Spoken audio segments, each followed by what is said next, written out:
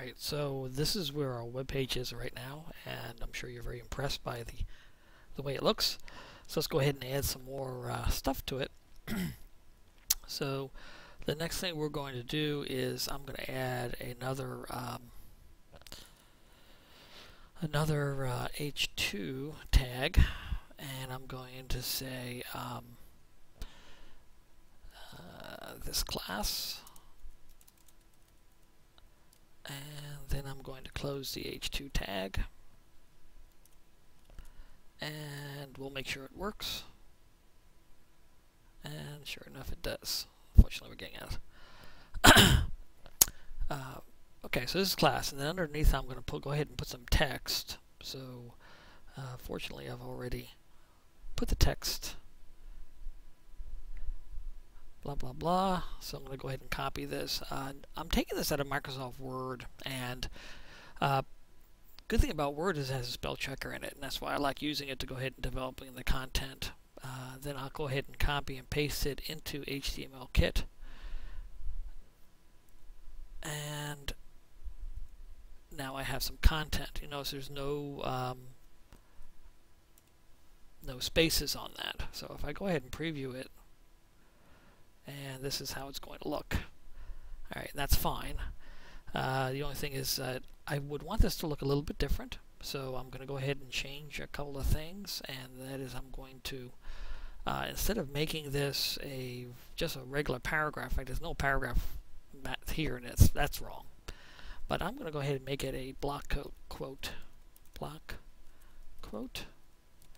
and this is going to make it so that it is indented from the rest of my material. And I'm going to close my blockquote.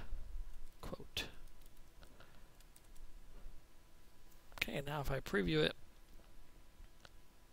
you can see now it's a little bit different. It's indented in from everything, so it looks a little bit different than everything else. And that's what a blockquote does. If I wanted to put a regular quote in there, let me bring it back. This class will help, and say I want to put quotations around that. I would simply use the Q tag and then close it up.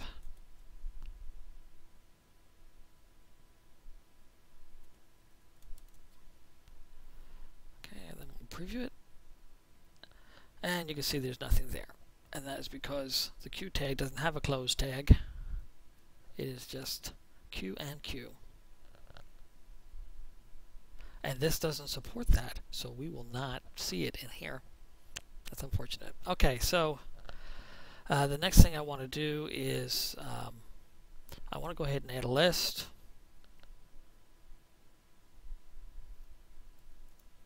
And the list is going to be, so I'm going to add H2 again. And this is how to be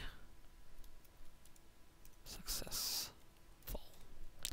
Okay, then I'll close it, H2, and then I'll go check it. And there we are. And I'm going to put a list in, so list of steps that you'll need to take. So I'll start with a OL, and then I'll close it. And fortunately, I have already put in I already have some list items, so it saves us some time. And they should be indented a little bit so you can see where you're going. Each of these will start with an LI.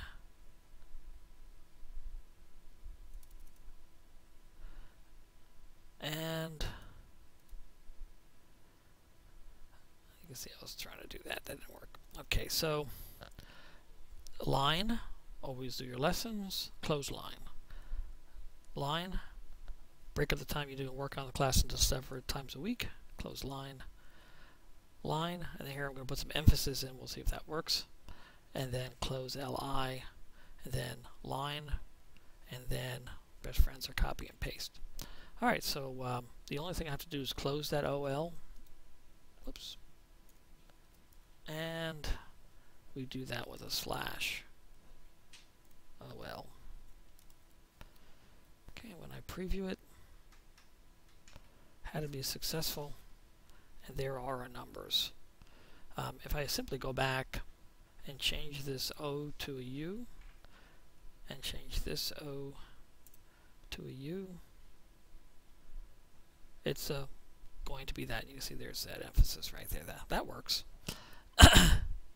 Alright, one last thing we're going to do real quick is I want to go ahead and save this. Okay, and I'm going to go ahead and create another page. And I'm going to call this other page. And I'm going to put our style in.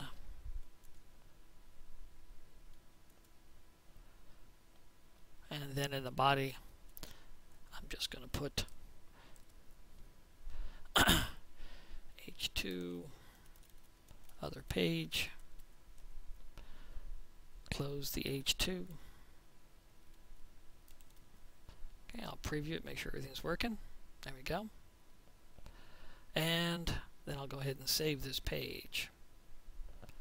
And there's our index page that we were using. And now I'm going to go ahead and create another page, and we'll call this all lowercase other.html. And then we'll go ahead and save it.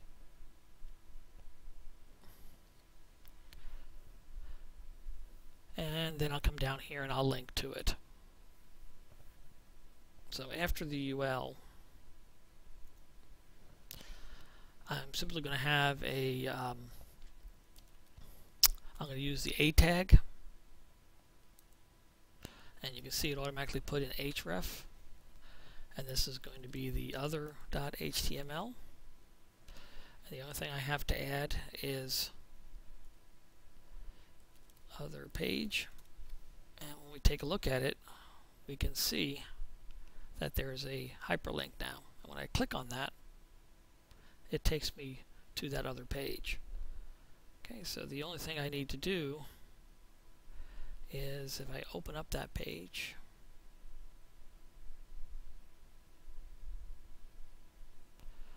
I can also, underneath this, I can say A